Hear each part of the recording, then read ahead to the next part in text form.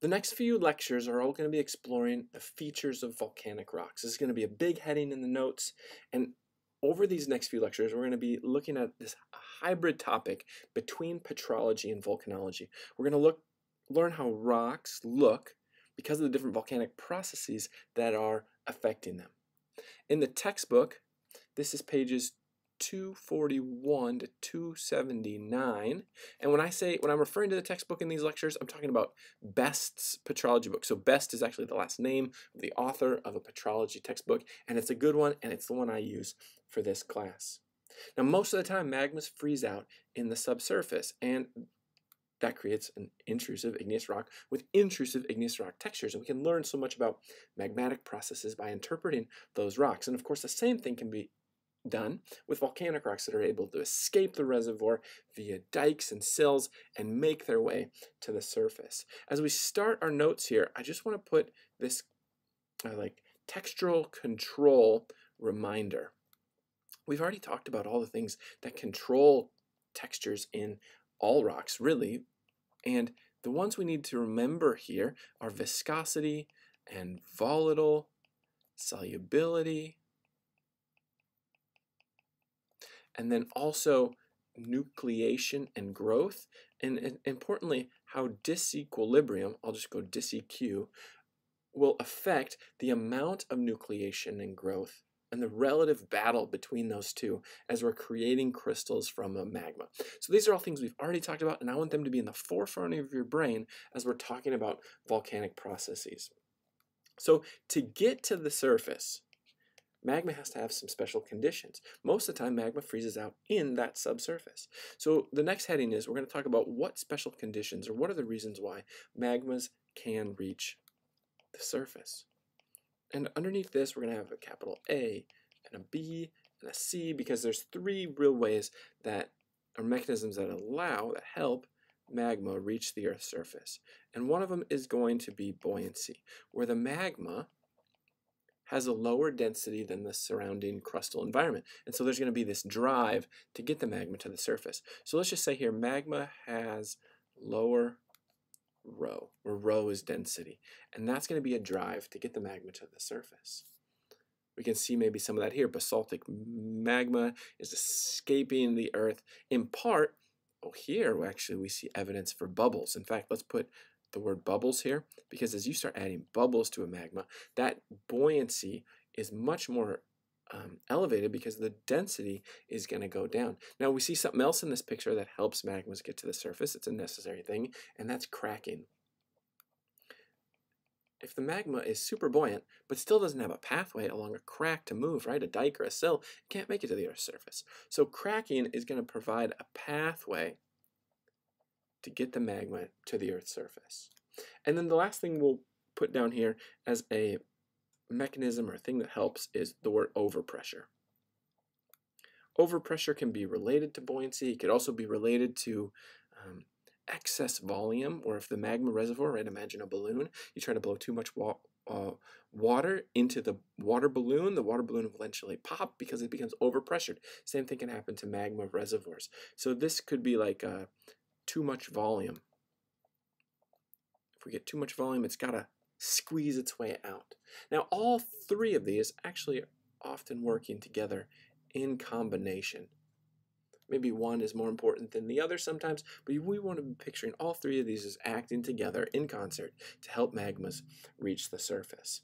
Now, when they do reach the surface, a volcano eruption occurs. And there are two main types of volcanic eruptions. One is explosive, and the other is effusive. And we're going to start off with the effusive eruptions. These are the passive ones, the ones that don't kill as many people. They don't cause as much damage and destruction because they just ooze passively out of the ground as lava. Now we need to get some definitions out of the way. First of all, so what is lava? I guess we could do this as a definition here. Lava. Well, lava is nothing more than a coherent outpouring of melt on the Earth's surface. That's the way I'd like you to define it in your brain, and as you teach other people later in your life. Coherent outpouring of melt. It is at the Earth's surface. I guess that's implied by outpouring. And coherent means it hasn't been explosively disrupted. It's still a unit, not blown apart. And the reason why it does not blow apart is because of the gas and the behavior of the gas. And the key word about gas is uncoupled. The gas in the form of bubbles is uncoupled from the melt. So what this means is bubbles can escape, because bubbles end up being this driving force for volcanic eruptions. Well, where did I go? Let's go scroll back to where we're supposed to be. There we go. So bubbles escape. How could we visualize this? In a conduit, let's say we have magma ascending. At some point, we reach the point of volatile exsolution because we've reached the saturation point. We get small bubbles. Those bubbles start to grow as we go to lower pressures. But what can happen is those bubbles, the gases, can actually escape into the porosity and permeability of the wall rock. By escaping, they become uncoupled. So this would be like escape into wall rock. The other way you could do it is if the bubbles get big enough and they're buoyant enough, they'll actually rise really fast. They'll ascend faster than the magma is ascending. And by doing that, they become uncoupled. This is just to be like a bubble in a Coke. The Coke is such low viscosity that the bubble can escape through it really fast. So let's just say bubbles ascend fast. Those would be two ways where we could uncouple gas from the melt and allow for a passive, effusive outpouring of melt in the form of a lava. The next big key parameter when we're talking about lavas is going to be viscosity, because viscosity controls form. When I say form, I'm talking about morphology. What does the actual lava flow look like? Well, it's entirely controlled by viscosity. Most of the time, we talk about this in as aspect ratio. Now, I've introduced aspect ratio to you before in the form of magma reservoirs and how thick they are versus how long they are. And it's the same discussion here for lava flows, where we are going to put the thickness of the lava flow over the length of flow of the lava flow, so that small numbers flow really far relative to their thickness, and big numbers are actually thick and sticky things that don't travel very far, but they are really tall stacks of lava. And so what we can have is we can have high aspect ratio lavas and low aspect ratio lavas. And when we think about viscosity, low aspect ratio has low viscosity. They are thin flows that flow very far, whereas a high aspect ratio lava tends to have a high viscosity because they can't flow far and they just stack up above the vent. We can picture this more scientifically and see the relation of different compositions with this image I took from a volcano textbook. And what we see in this graph, and you could reproduce it really quickly if you wanted to, what we see in this graph is the x-axis here, or the y-axis is thickness, and the x-axis is diameter. And so by diameter, we're talking about flow length. And the black domain here, this is basalt. And what this graph is telling us is that basalts they never get very thick, but sometimes they flow not very far, and other times basalts travel really far. And so we would say basalts tend to have low aspect ratios. And everywhere in this kind of area of the graph would be low aspect ratio. And things that travel not very far and are very thick, these are things that are very high aspect ratio. And what we see is that more silicic lavas, rhyolites, trachytes, andesites, daceites, etc., they can be high aspect ratio, and that's how we would picture them because we know they're high viscosity. But there are circumstances on Earth that allow for them to be lower aspect ratio as well.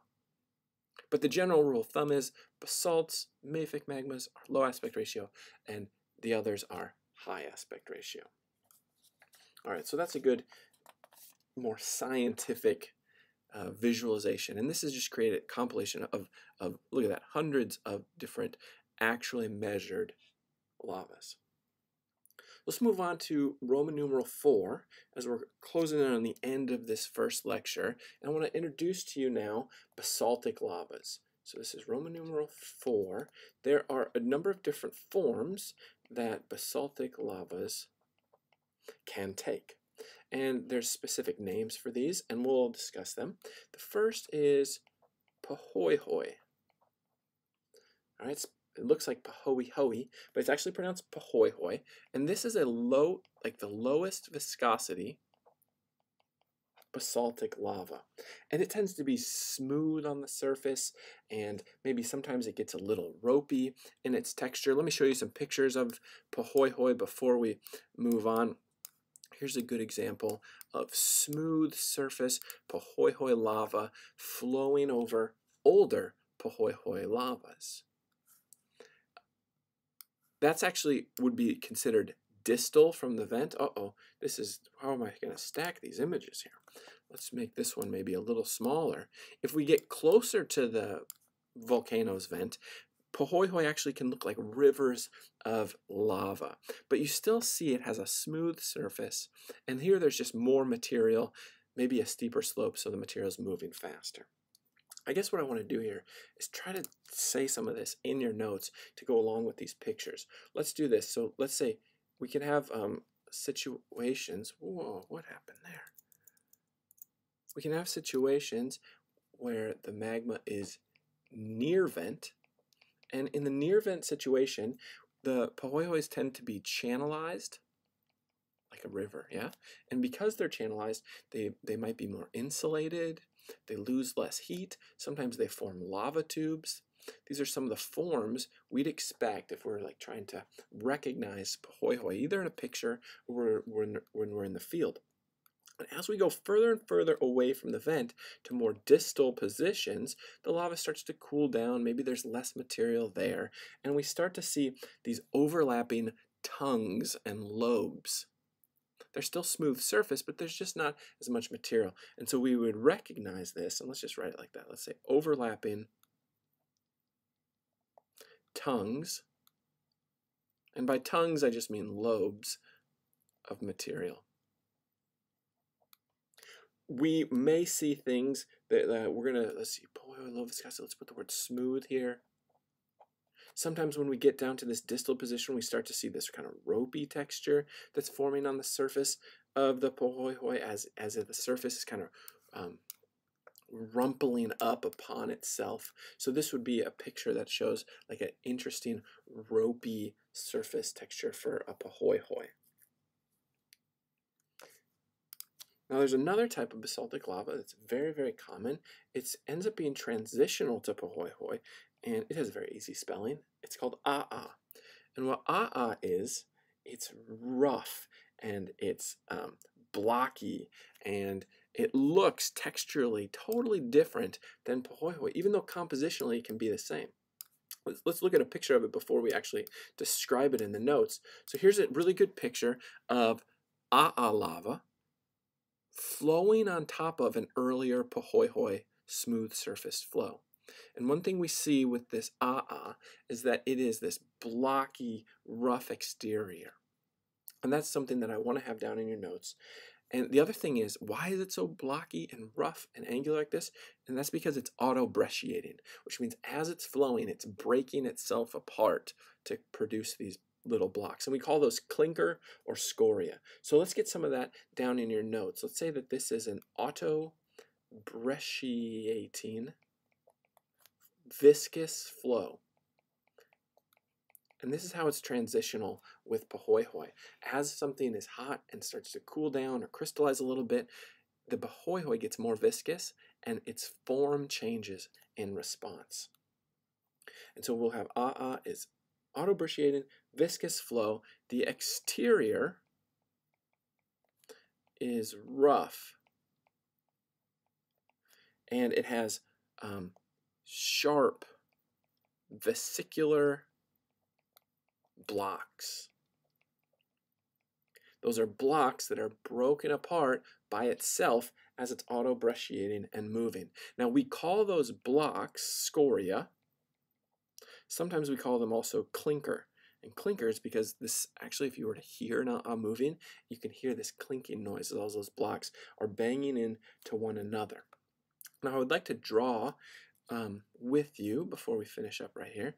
Like, here's a ground surface, and we have lava that is moving like this, and it's breaking and shattering apart. And so what ends up happening is this dense interior of the lava starts to break and shatter on its exterior bits, and then those exterior bits just kind of fall down in front of it, and then the lava flow will just kind of flow right over top of a previously auto-brecciated material. So this is what we would expect to see if we were to see a cross-section through an where there is a dense interior of lava that's moving, and then there's auto-brecciated material that is breaking off and falling down, and it's rolling over itself. A good way to think about this would be like tank tread, or like what do we call these, like backhoes, right? That have the tanks, the tank treads that allow it to move. The other thing in the rock record is we'd expect to see a stratigraphy. Right? We don't see one moving, but we see one from 5 million years ago. Well, we'd expect to see this dense interior, which is sandwiched between a broken part, right, and another, I guess we should say scoria. We should see scoria, dense basalt, and then more broken scoria above it. And that would be a good way to recognize on the field. All right, so next time we'll pick up with a few other special types of basaltic lava.